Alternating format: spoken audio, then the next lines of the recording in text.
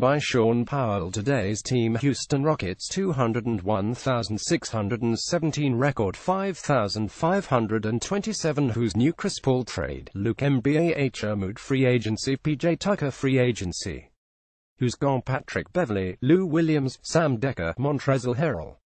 The lowdown boosted by an MVP-like effort from James Harden. The Rockets won 55 games but only reached the second round. After the season ended, the Rockets headed into the offseason looking to get more help for Harden. It's not easy to add a franchise-type player, but when you have the chance to pair him with your own, you go for it. Yes, there could be chemistry issues, and maybe an initial adjustment, and perhaps the new guy will be tough to keep beyond 1 year. And so what? Paul and Harden on the same team. What possibly could go wrong? The Rockets and GM Daryl Morey decided to roll with any potential downside when they swung a deal with the Clippers for Paul, one of the best point guards of his generation. Paul checks all the boxes. He's a solid shooter, defender, first-rate leader and passer, and can be counted on to take big shots. Those are the pluses. He also has never reached the conference finals and is on the wrong side of 30, and he'll be looking for big money next summer. By trading for him without a parachute, the Rockets have ceded most leverage in the upcoming contract talks to Paul, because if he leaves, they'll have nothing to show for the deal except broken dreams. But that's a story for next summer. Right now, Harden has a mighty co-star and a fair chance to raise the Rockets among the 2 or 3 very best teams in the NBA. It all depends on how he and Paul mesh.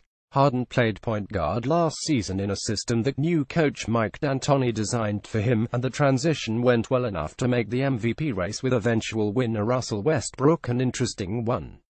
D'Antoni discovered what everyone already knew, that Harden is ball-dominant and flourishes when he's at the controls of the offense. The recurring scene was Harden dribbling upcourt, then dribbling around the perimeter, then either launching a step-back three-pointer or driving to the rim, dishing to one of 4 teammates standing on the three-point circle.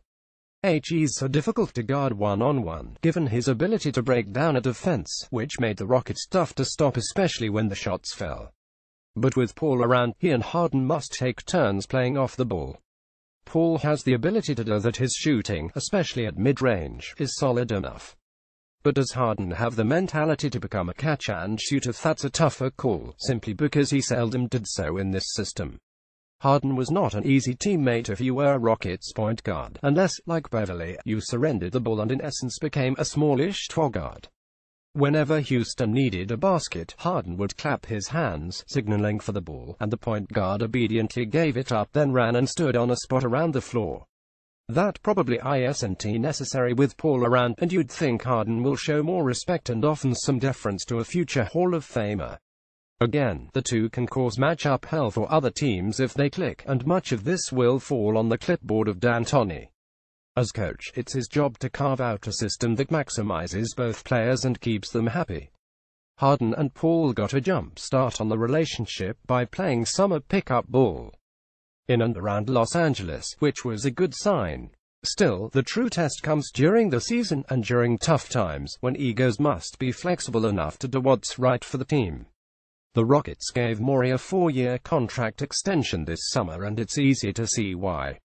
He's one of the more creative GMs around, willing to take risks and doing whatever's necessary to keep the Rockets in contention.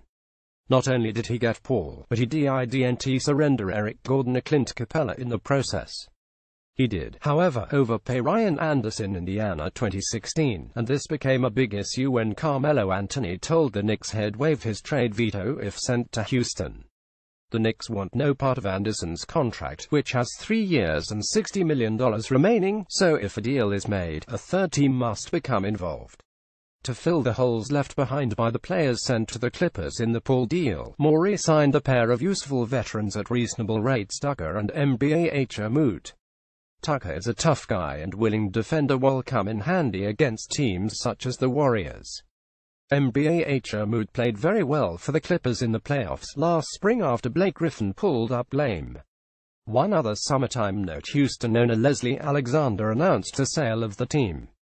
Alexander had a great run, winning 2 titles early in his ownership, hiring Morey and spending when necessary. The Rockets would be so lucky to get the same level of excellence from the next ownership. Coming next, San Antonio Spurs.